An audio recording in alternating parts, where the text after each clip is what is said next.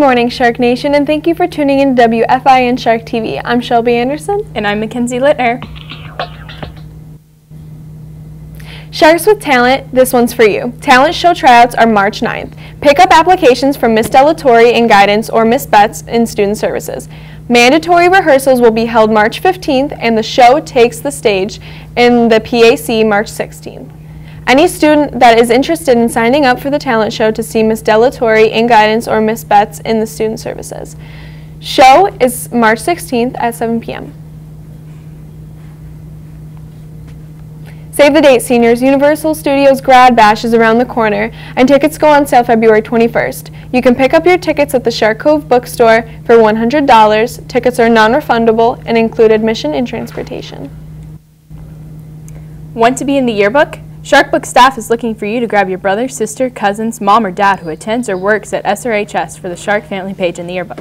Staffers will be taking photos Friday during both lunches.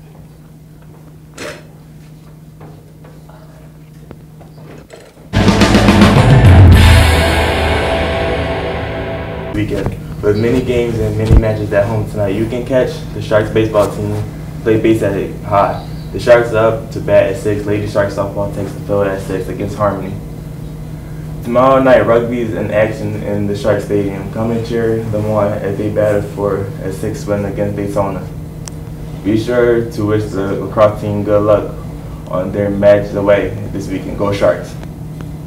Happy, happy, happy birthday!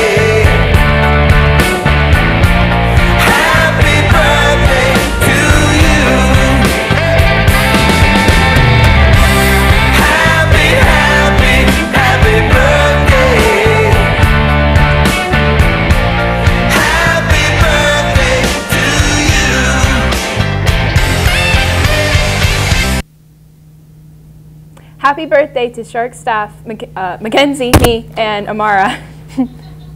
February is Black History Month. Video production classes made videos showcasing just a few who have made significant contributions to society. We'll be airing a new one every day for the next 2 weeks. Let's take a look.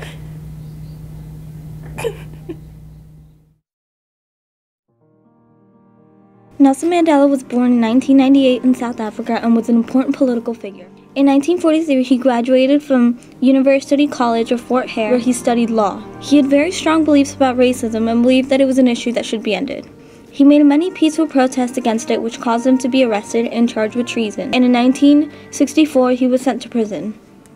In 1990, he was released from prison and spoke about his experiences in jail.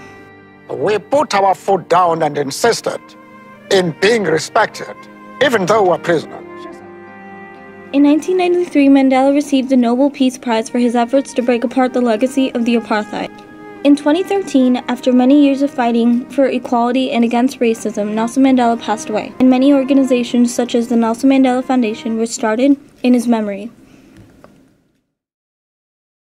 That wraps up this episode of WFIN News. Have a great weekend, and remember, you can't hide that Shark pride.